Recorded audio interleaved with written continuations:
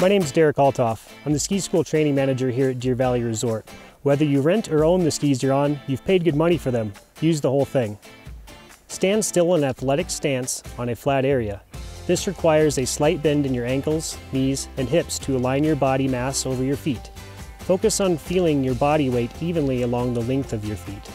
Once you've got it, put it into motion and try to feel the same sensation.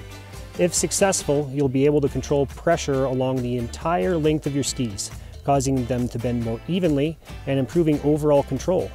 Now you're the pilot and better prepared for anything the hill throws at you. It's very common to see people who are skiing in the back seat. This means that their body mass is behind their feet, causing pressure to build on the back of the skis and limiting control, as well as unnecessarily increasing their workload.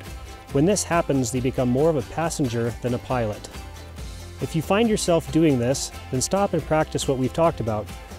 Once you've mastered the ability to control pressure along your ski's length, you'll find your skiing more enjoyable, more controlled, and less strenuous. I welcome you to come and experience the Deer Valley difference.